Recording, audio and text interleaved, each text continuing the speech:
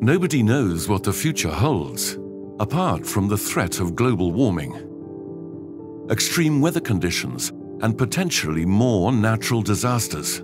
As the greenhouse gases in the atmosphere increase, more and more of the sun's energy is trapped. There have been many efficiency drives to combat this problem, like electric cars, energy-saving light bulbs, and the HVAC sector has F-gas regulations that are in place to help limit global temperature increase to no more than 1.5 degrees centigrade.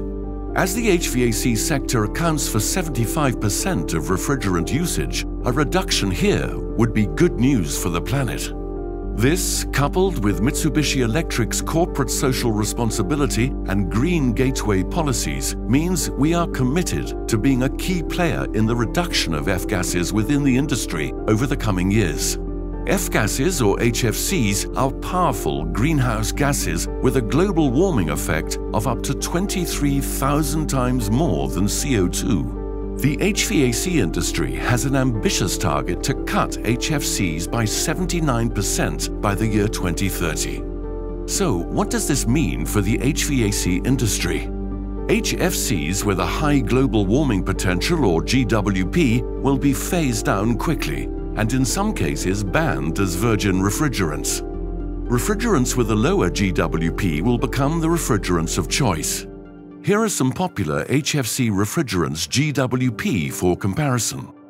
The HVAC industry has been tasked with reducing the amount of high GWP HFCs that can be placed on the market by 2030, alongside the need for installers to strengthen their obligations on leak detection, repairs, recovery, and training. That's why now's the time for R32, the next generation of refrigerant.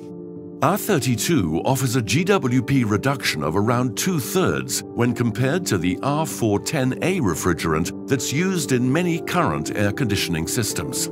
It also offers some planet-friendly benefits. It's easy to recycle and has a high refrigeration capacity and thermal conductivity. R32 systems will have a smaller refrigerant charge than the equivalent R410A system, further helping to lower the CO2 footprint of a building. R32 also gives an overall better system efficiency and increased heating capacity at lower ambient temperatures.